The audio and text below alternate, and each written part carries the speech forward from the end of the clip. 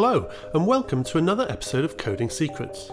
In this episode, I'll explain how I coded Sonic R's transparent object fade routine, even though the Saturn hardware doesn't seem to support it. In fact, if you look at Sega's own launch game Daytona, you can see the objects just popping into view with no fading at all.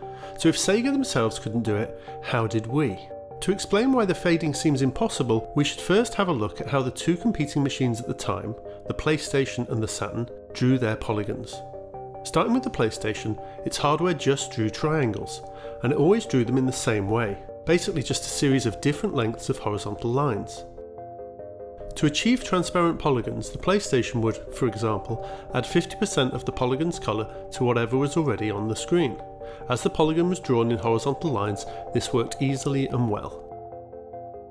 The Sega Saturn, however, was an extension of the hardware approach Sega had taken for many years, and instead of triangles, Sega took the sprite concept from the Genesis with a twist. So, instead of drawing triangles, the Saturn hardware drew sprites, but could distort them.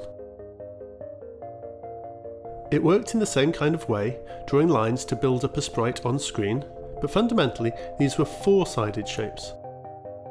There would always be a line drawn between points 1 and 2 and another between 3 and 4, and this could cause some problems. Let's take the example of drawing a triangle. Once you lowered point 2 down to form a triangle, the separate lines to draw it would be as follows. So it could draw a triangle okay, but some of the pixels were overdrawn each time. This meant it was a little wasteful redrawing the same pixel, but it caused chaos for transparency. Here's the first line drawn, this time 50% transparent, and here's the second line. You can see that the second line has drawn over part of the first line, altering its transparency as the layers build up. The finished triangle has many pixels overdrawn, and as such, the transparency has been corrupted. Because of this, you couldn't draw transparent polygons as they would get corrupted. The only way you could successfully use it is shown here on Sonic's shield. As the shield was just a square sprite drawn over the top of Sonic, the polygon wasn't distorted, so each line would be drawn horizontally like the PlayStation, and the transparent effect could be used, but in a very limited case. But Sonic R clearly has transparent objects fading in and out all the time, so how is it done?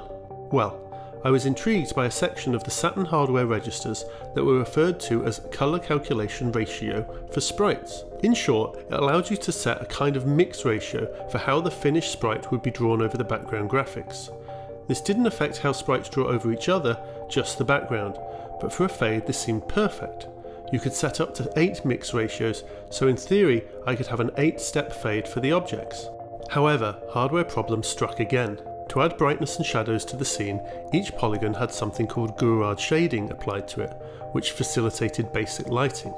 Unfortunately, the mix ratios only faded the texture of the sprites, and not the shading, so the textures would fade, but any lighting would still affect the background graphics.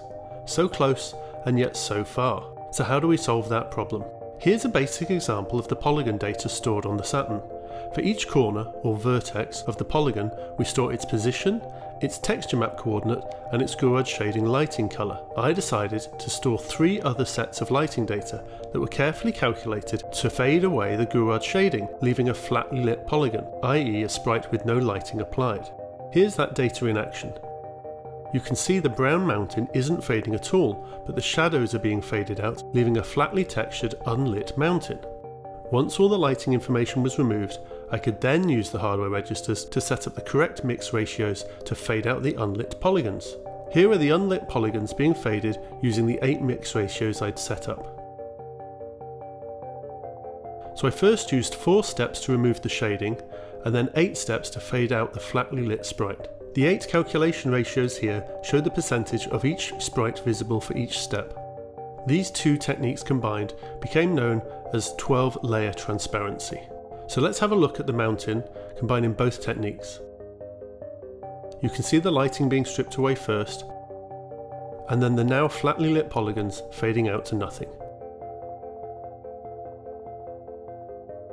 And that's how it was done, seemingly impossible fading on the Sega Saturn. As always, I really hope you enjoyed this episode, and if you did, a like or even subscribing would really mean a lot to me. And that brings us to the end of another Coding Secrets. Goodbye.